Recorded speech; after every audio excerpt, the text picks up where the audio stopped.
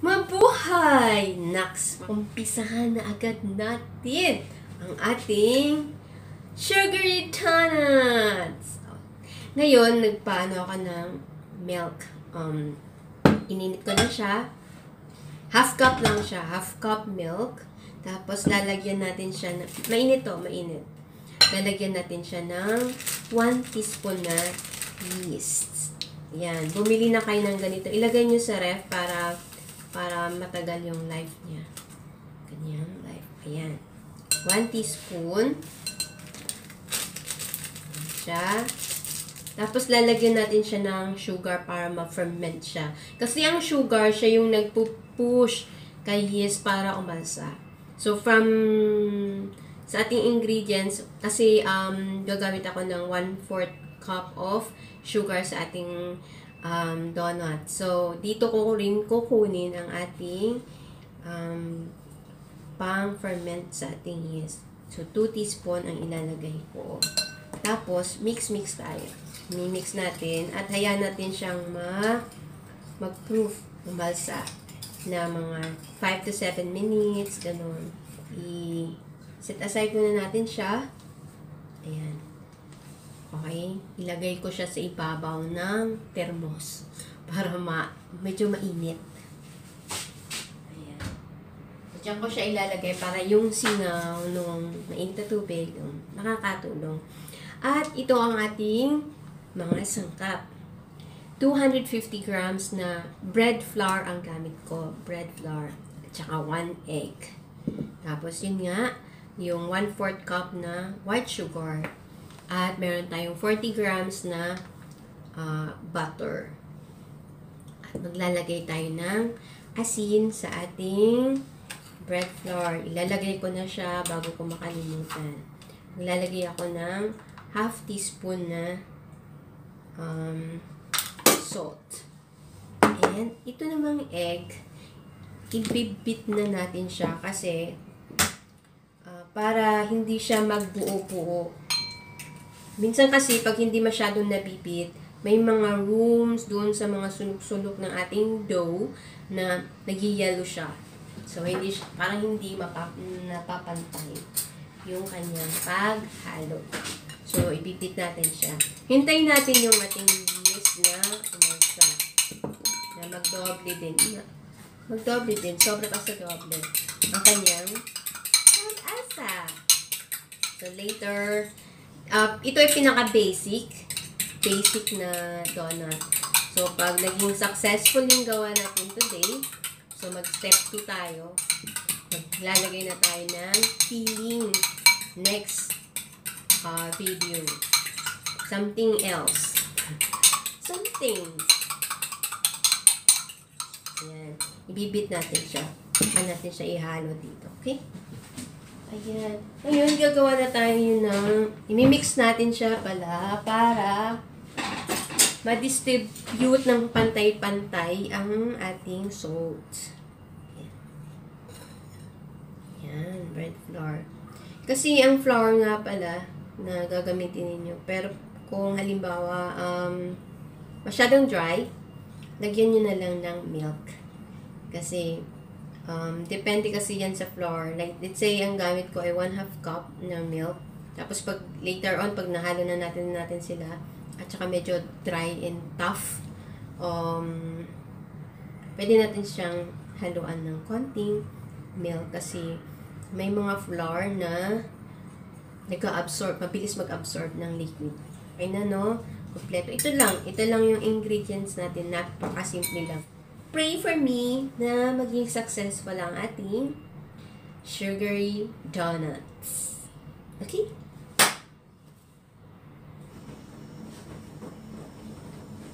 Ito na ang ating pinaalsang yeast. Okay?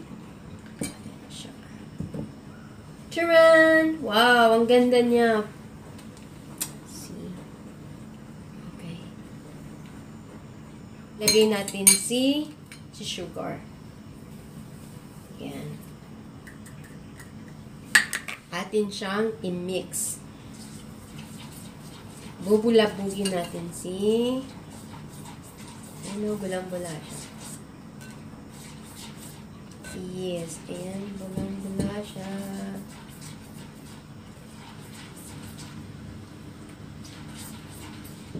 Ilagay natin yung isang buong itlog. Room temperature pa rin siya, ha? Ayan. Kasi pag malamig, maudlot ang kaligayahan ni yeast na mag-bloom siya. Ayan. Okay. Mix mo siya. Wow, grabe yung bango. Ayan.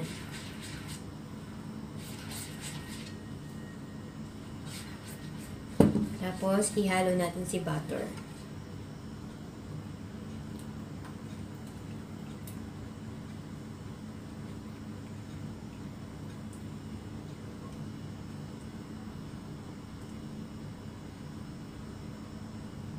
$40 grams na butter. Ayan. Ngayon, ang paghalo ng flour. Bread flour ang gamit ko, ha.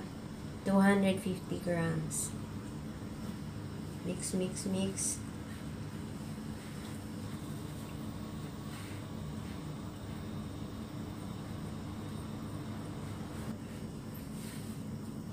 So, ito, ang gagawin natin ay atin siyang imamasahe ng saglit.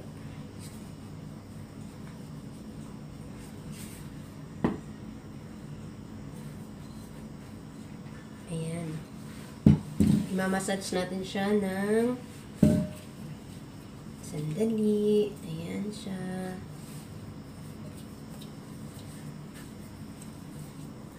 Pag naging successful to, di gagawa ulit tayo ng donut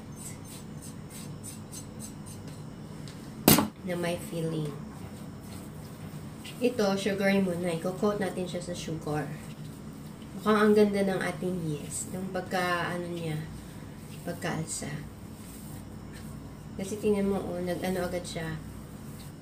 Nag-smooth agad siya. Bigyan muna natin siya ng pagkakataon na mag-rest. 20 minutes. Babalikan natin siya. Okay? Ito na, 20 minutes after. Ayan siya. Medyo umano na siya, no? Kuminis na ng konti. Ngayon natin siya imamasahin ng todo. Ayan.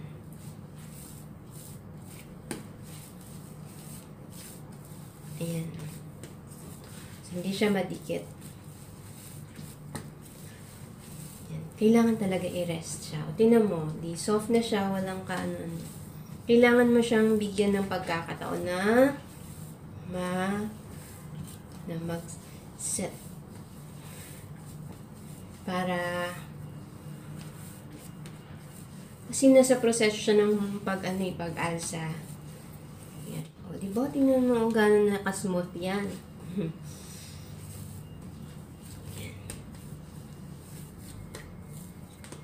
Ganyan daw ang pagmamassage na. Yan. Yan. Yung may hagod. Yun.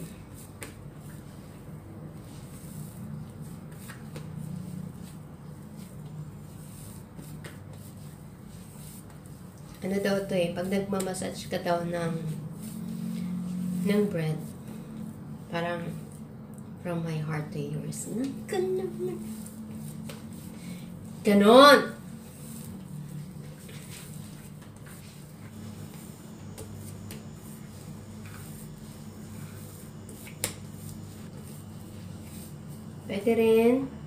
Pwede rin ganito, guys. Yan. Yan. Yan. Pwede rin siyang ganyan. Sabi ng kapitbahay ko, ano nangyari itong...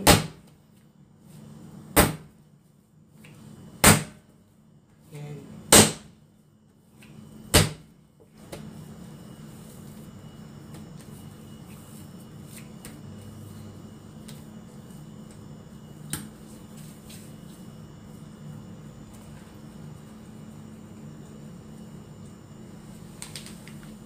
Ayan siya.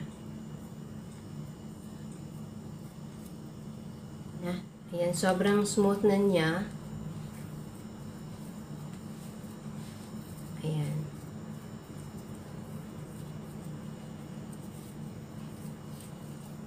Sobrang smooth na niya. Paalsahin natin siya ng 1 hour. Okay?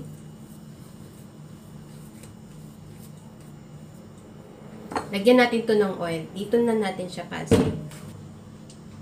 Konting oil. Tapos, paalsahin natin siya. Ayan. Paalsahin natin siya ng 1 hour. Taran! Dito na natin siya ilagay. O pwede din doon para mabilis ang kanyang paglaki. O, diba? So, ilagay ulit natin siya dito. Hanggang sa magdoble yung size niya. Tapos, babalikan natin siya after 1 hour. Taran! Ito na ang ating dough. O, diba? Lumaki na siya. Lumaki na niyo.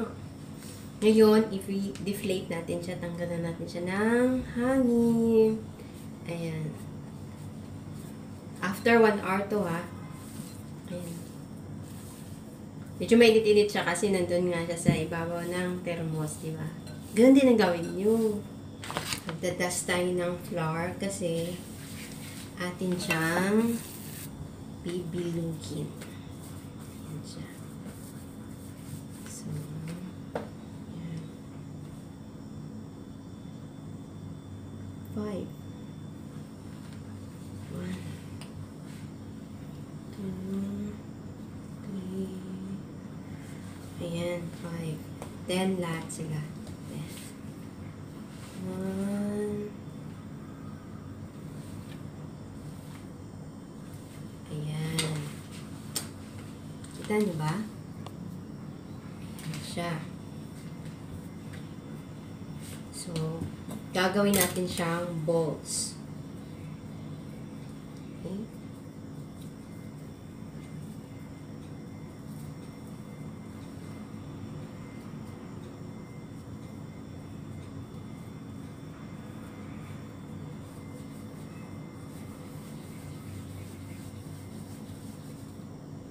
Kailangan sealed siya.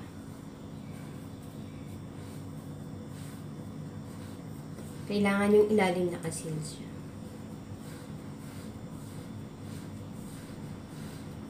Yan. Pwede pang smooth niya, oh. Kasing ganda nyo. Ang ating bread. Ay. Joke pala. Hindi pa siya luto.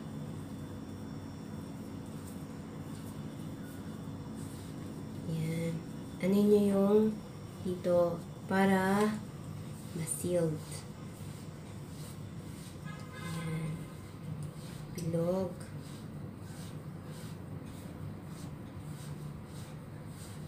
Yan. 2. Pilogin natin silang lahat. Pilogin natin.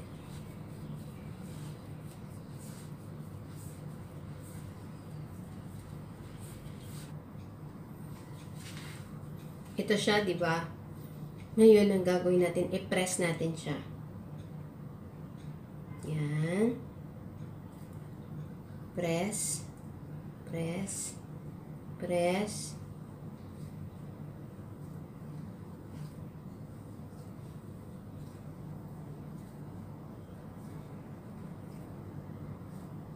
Tapos, ipopoke natin siya sa gitna. Kuha tayo ng flour.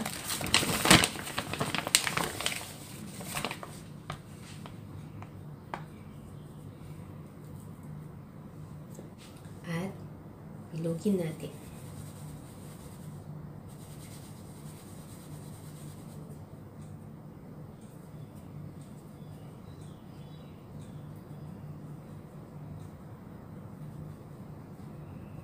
See? Okay. Meron na tayong donut.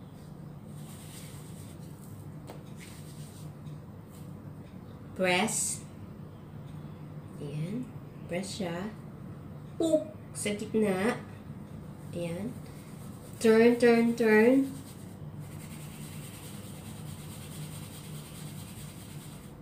Ayan.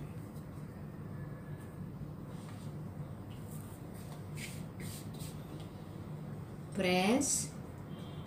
Poke. Sa gitna. Ayan.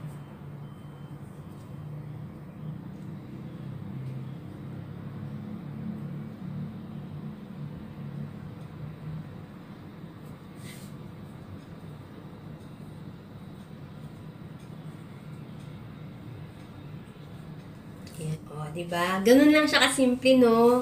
O, simple lang siya. Ngayon, pasahin natin siya ng 30 minutes. Atin siyang tatakpan para hindi siya mag-dry. Okay? 30 minutes. Diyan lang siya. Babalikan natin siya after 30 minutes. Tapos, pa-fry na natin siya. Exciting! Oh, diba? Ang ganda niya. So, ready to fry na siya. Hello, hello, hello. Wake up, wake up. It's time to fry now. Pwede na tayo magluto. Mainit na ang ating mantika. Tcharan! So, yan ang ating donut. Ayan, kumukulo siya ng konti. Baliktarin ng baliktarin, guys, kasi baka masunog. Kailangan, ano yung natin? Yung bawat side.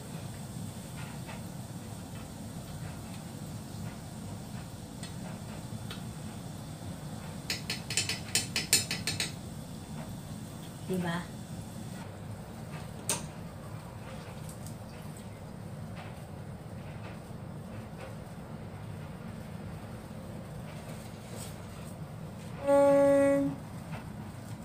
Perfect donut ni Pepot. Wow. Diba ang ganda ng donut? So, ang titingnan natin ngayon ay kung ano ang kanyang itsura sa loob. I love it. See? Kuha ko dito sa taas. Mainit pa. Sa baba na lang. Sobrang init. Oh my God. Ang lambot. Ang init na. Umuusok pa. Ay, ang galing. See? Oh. Pinong-pino yung ano niya, oh. Ang init ha, ang init. Pinong-pino.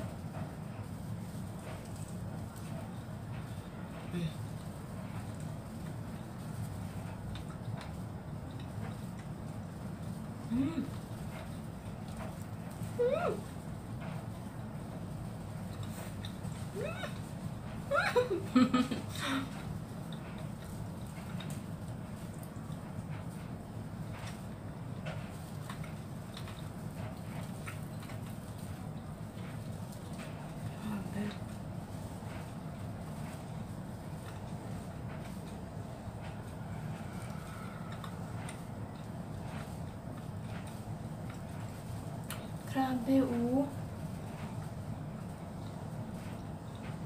Sarap.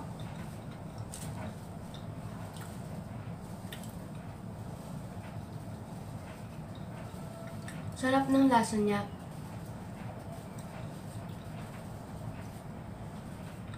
Perfect siya.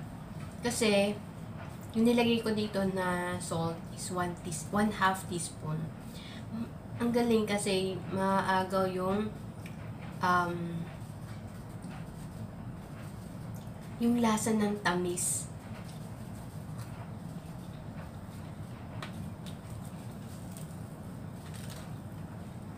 At saka, yung asin.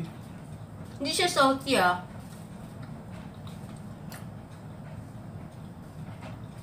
Ang galing ng pagka-mix ko pala. Joke. I love it.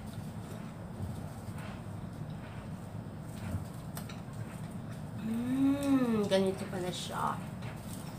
Ganito pala. Nakapanggigil. Ganito pala. Ang galing.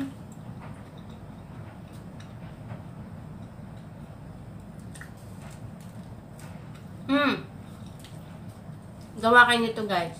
Simple lang. Milk, flour, bread flour ang ginamit ko. Milk, flour, butter, sugar, yeast, 1 egg. May ganito ka na.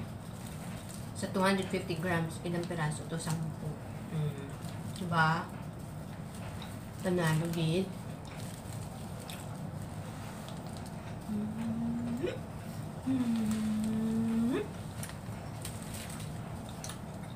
Thank you for watching.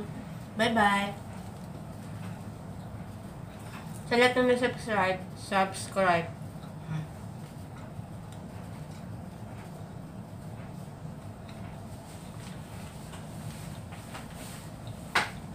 Masaya ako kasi na-perfect ko siya. Perfect talaga siya. Pati yung lasa niya. Masarap. Gusto ko yung lasa niya. Ituturo ko sa inyo kung paano ko ito ginawa. Ay! Alam mo yun, ang sarap sa feeling na yung nakaka-achieve ka ng something else. Something new. Bye! Bye guys! Thank you for watching. Thank you for subscribing. Thank you for everything. Your support, your comments, and salamat sa inyong lahat. Thank you talaga. Thank you so much. Dahil sa inyo, kayo yung nagpo-push sa akin na gumawa ng mga ganito. Okay? Tsaka, tulad din sinasabi ko, umpisa pa lang, pareho tayo nag-aaral. So, maraming salamat sa inyo. And, please, stay safe and pray. Bye!